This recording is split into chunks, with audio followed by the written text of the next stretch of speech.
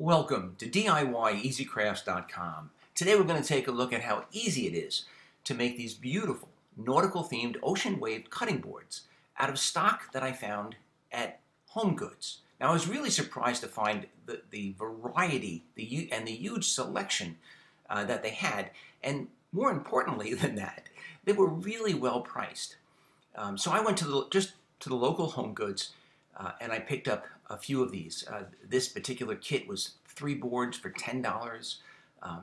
Other boards were in the $12 range, and then the live edge boards were probably in the $20 range. Now this is the second video I'm doing on making these epoxy wave cutting or serving boards. The first one was really detailed, how to mix the epoxy, etc.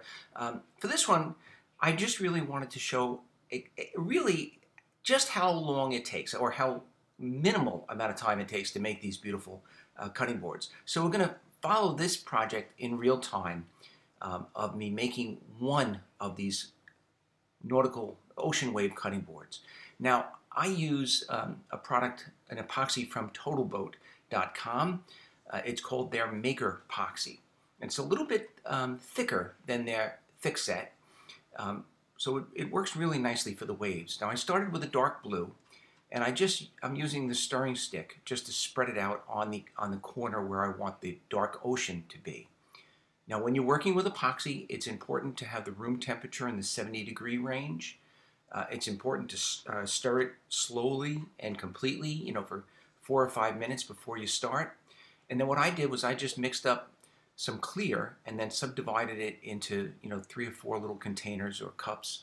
I added dark blue to one, kind of a turquoise green to another, white to a third, and I left a little bit in the original stirring cup to act as the clear.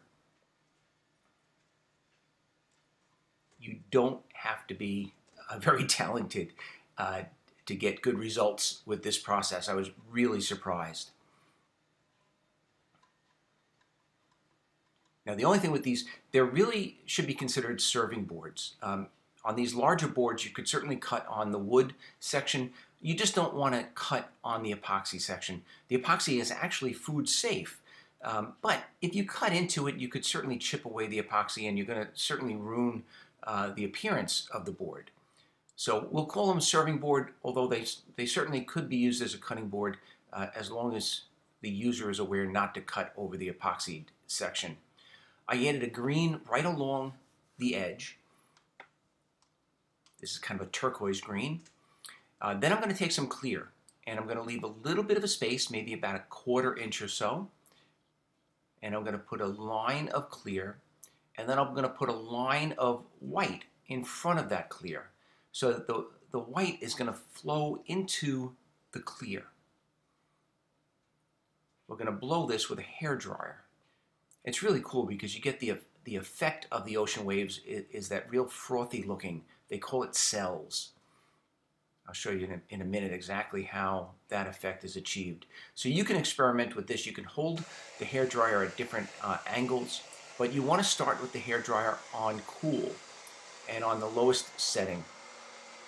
And you'll see how easy this white and the rest of the colors kind of flow and merge together. Then put the hairdryer on warm. Don't want to really make it too hot. You just want to warm up the epoxy. And it's that warming process that's going to allow, especially the white, to create the cell structure or the frothy foam effect of the ocean. Another way of doing this is if you've already got the white where you want it and you don't want to move that white around too much anymore, you could also use a little butane lighter. But in this case, I'm just doing it one shot. I put the hairdryer on cool to start and got everything flowing.